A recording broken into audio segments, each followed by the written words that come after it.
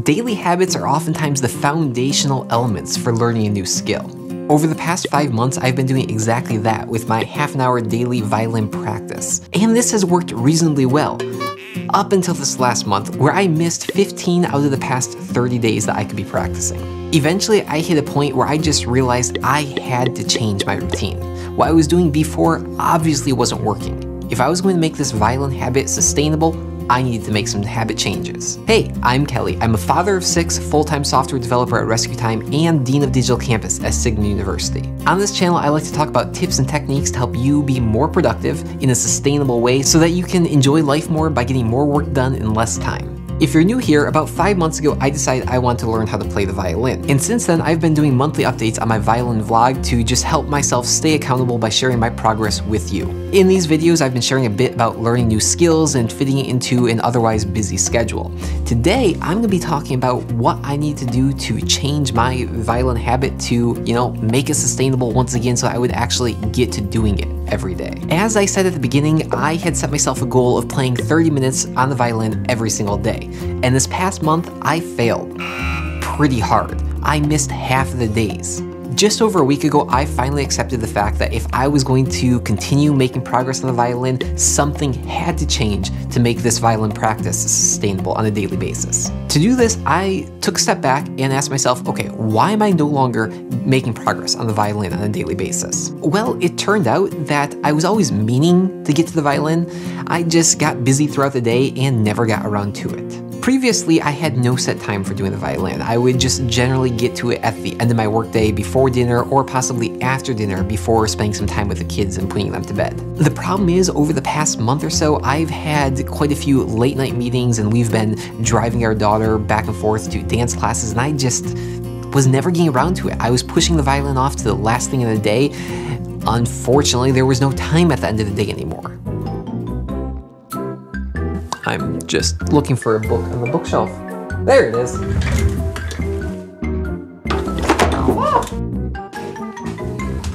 I hope I'm in focus. Oh good, it isn't focusing. Okay. I had false colors on, which are pretty cool using those, but I couldn't see the focus speaking. But now I turned off false colors, put focus speaking on, and look, my beard is nice and glowy red. Ooh. Ooh. Okay, that's enough of that.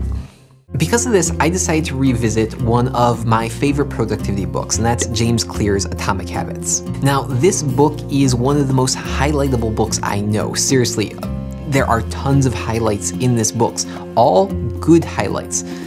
Check out my How to Read video up there. But I knew one tip in particular here would stand out as being something that would really help me to get back on the violin journey, and that is habit stacking.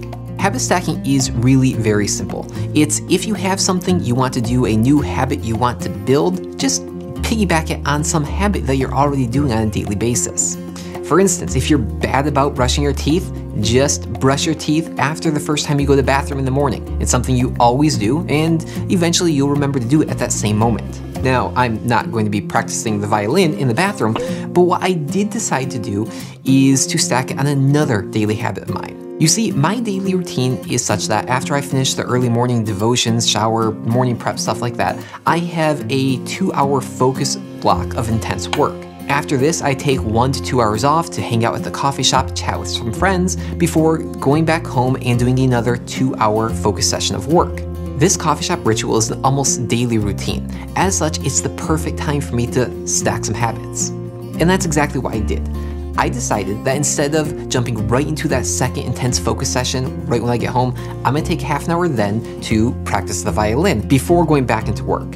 I started this up about a week ago and it has been working fantastic. When I get home from the coffee shop, I'm not yet in that really focused work mode, and so it's a perfect opportunity to pick up the violin, play a little bit, have a little bit of fun before diving back into work.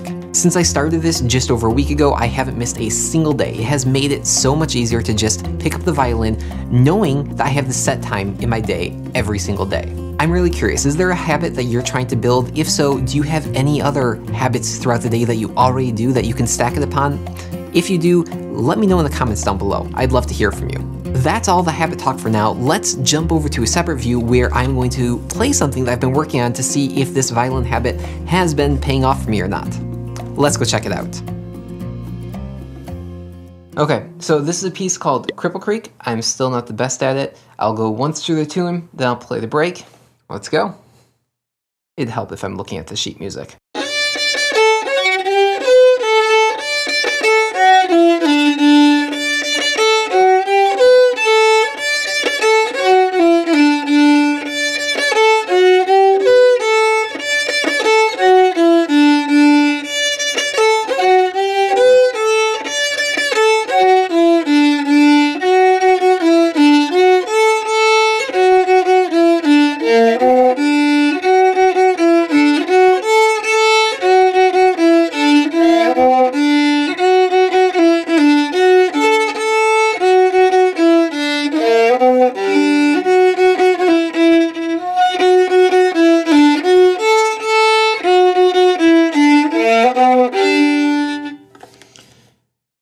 And then now once through with the break.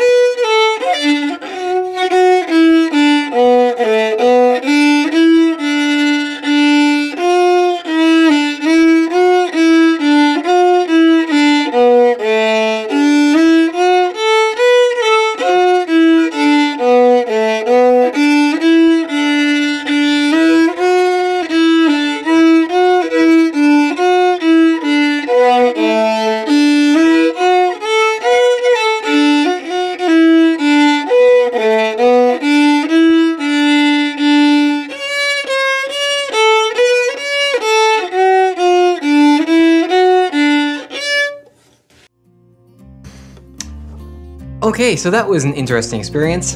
Definitely not the best I've ever played that, but thank you for sticking around and watching that. As of now, I'm 5 months in, and this past month, as I missed so many days, part of that I think was me just getting a little bit down, not very happy with the progress I was making, but then I realized that even playing Cripple Creek at that level that I just did with lots of intonation mistakes, a few misbowings, and a few missed notes, that's way better than I was just a couple of months ago, and so I am very happy with the progress I'm making. Of course, as always, wish it was better, wish I was further along, but it is what it is, especially for the amount of time that I've put into this. So thank you for watching that. I hope that you will stick around and watch some of my other videos and maybe the next violin vlog in a month. Till next time, bye. Okay, cut all that out. We'll go again, one more time. In these videos, I've been sharing some techniques. No, I don't want tics. When learning a new skill, obviously I'm not practicing singing at all.